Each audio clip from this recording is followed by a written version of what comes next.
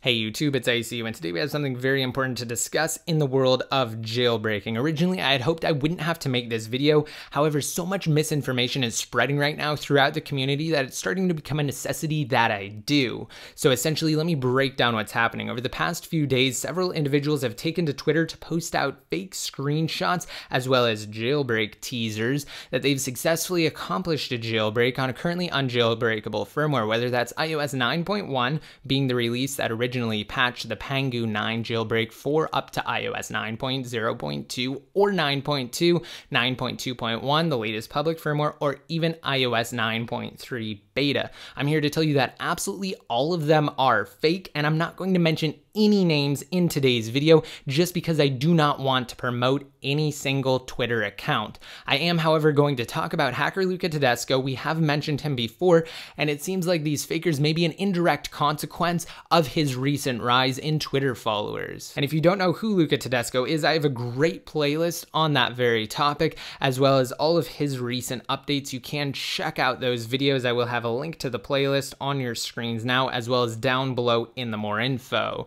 See, Luca Todesco has gained a number of Twitter followers as of late due to all of his antics, which of course can be found detailed and explained in depth in said playlist. And over the weekend, one individual in particular took to Twitter, claimed he had a jailbreak, and gained over 400 followers in a very short period of time. He then later went to the jailbreak community on Reddit and explained the situation and that people just shouldn't be as gullible as they are. Well, that's easy for him to say, because let me tell you, there are so many individuals right now who are desperately awaiting the release of a new jailbreak that they're pretty much willing to believe anything. Unfortunately, that's just the truth of the situation right now. They'll even fall for certain scams, and that is another dangerous thing that's occurring right now in the world of jailbreaking. If you have yet to watch my video on how to detect jailbreak scams, I definitely recommend watching that. It is on your screens now, and I'd be willing to bet that the number of jailbreak scams will start to go up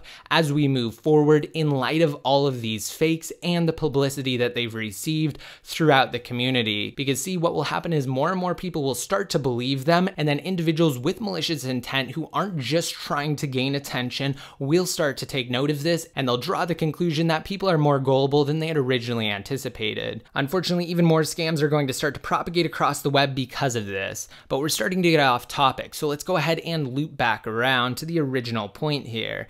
You might be wondering, well, how do I know for a fact that these jailbreaks are fake? Because let me tell you, everyone up until this point who has claimed that they have jailbroken an unjailbreakable firmware and that they plan to release a new utility is lying. They're simply doing it because of the attention and because they can build up followers quickly because of the current state of desperation of the community as a whole.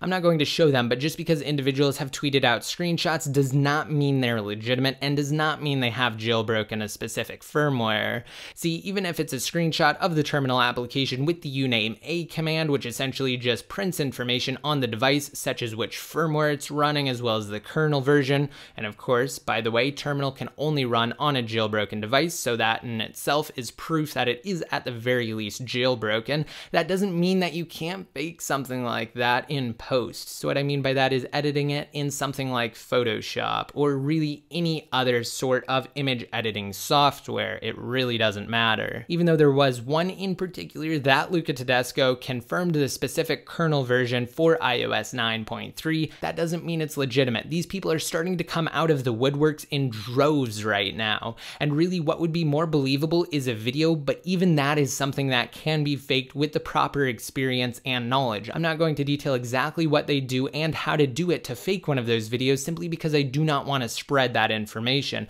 But let me tell you, creating a fake video is definitely possible. Really, the only thing that we can look for information or confirmation prior to the release of a new jailbreak is word from a trusted source. And yes, while Luca Todesco does troll the community quite a bit, he's still a trusted source. We just have to sift through some of his tweets. But as for others, the only two that we can blindly trust are Taiji as well as Pangu. We should adopt a policy of fake until proven otherwise. So if they've released a full-fledged jailbreak or contributed to the community in the past in some way, shape, or form, that will definitely lend to their credibility and will make them a trustworthy trustworthy source.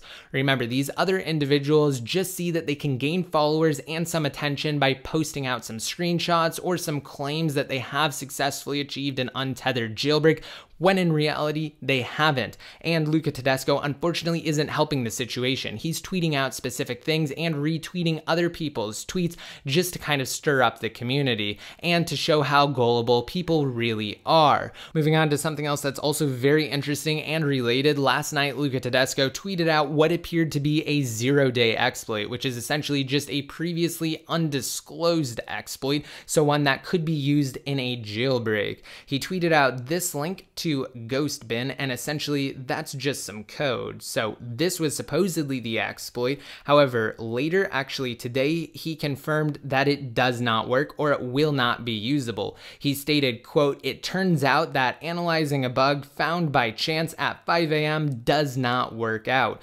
Underlying cause was different." So I also wanted to mention that in today's video, just to get you guys fully caught up on everything that's happening in the world of jailbreaking right now. Remember, no one who's posting images on Twitter or claims that they can jailbreak or release a new untethered utility are actually legitimate. I will keep you guys completely notified and informed, especially if someone actually comes up other than Taiji or Pangu that looks like they're going to release a jailbreak. So just be sure to click the subscribe button below next to my channel name if you have yet to, and then just like me on Facebook and follow me on Twitter. That way you'll be completely notified. And then just be sure to share out this video if you found the information in it helpful and give it a huge thumbs up. That way we can kind of raise awareness amongst individuals who are so desperately awaiting the release of a new jailbreak.